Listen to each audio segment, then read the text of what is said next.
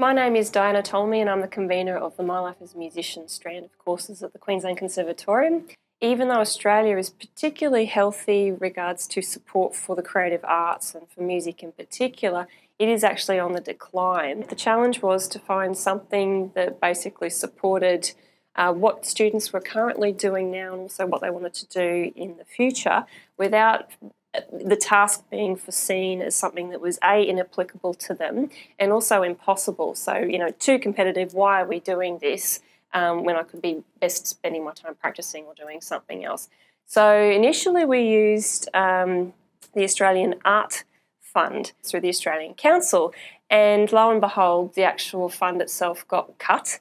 Instead of going for a government funding grant, I looked more towards a private fund, and this was the Ian Potter Cultural Trust. And that's fantastic fund to use because it actually supports emerging artists. They want to know, what have you done to date? What do you actually propose to do? And what do you think you'll do with this? What are the outcomes for the future? And how can they impact yourself and then also others? These questions are just beautifully interrelated to career planning. We find we have a lot of students that get to sort of third year and they go through what I call like a mid-degree slump, and they're wondering about the where to next. A lot of people actually opt to do and recognise that they need to do further study, and the Ian Potter Cultural Trust actually supports this.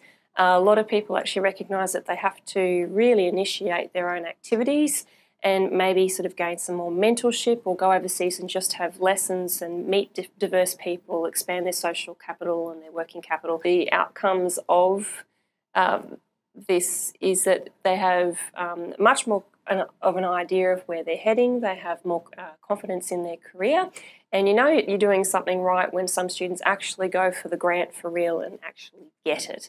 So that's been some really good successes with that. In addition to the grant, they have to submit a one-page CV, and they have to submit a biography. They actually have to design their own website and submit that as well, just as a screenshot.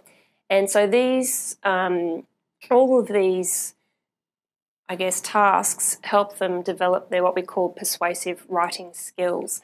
Musicians in general, because their vocation is something that's just quite altruistic. It's selfless and selfish at the same time. They have to give a lot of themselves in order sort of to get a lot back, I suppose. In general, they're not very good at talking about themselves. They're not very good at promoting their own strengths, and they're not very good at recognising their strengths. We actually get the students to write, to pair and share, and write each other's. And that's actually quite powerful because they actually just have to talk to the other person that's writing their biography. The other person asks them a lot of questions, what have you done and what we find is that the other person that is asking the questions will say things like, wow, that's really cool, gee, you've done so much, whereas that student hadn't really placed too much value on that.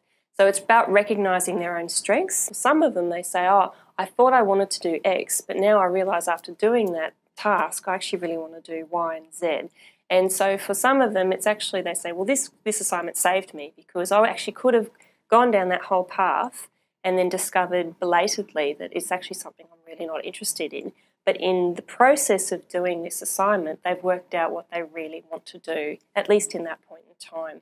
You get to a point where there's only so much that you can assess, but in this case, at least this grant assignment ticks a lot of boxes. They have to write persuasively, they have to speak to their strengths, they have career planning in there as well, they have to understand income and expenditure, understanding that you need good images, that you actually need good video, you need to have good sound, you need to have a call to action on your website, and all those things actually tie in beautifully. You're not going to be able to teach absolutely everything, and we always know that with any course that you're basically time poor and resources poor, and also there's only so much that you can really discuss within one lecture. That you want to allow the students to at least be left with enough understanding that when they leave the course or leave the institution, they know who to ask and what kinds of questions to ask.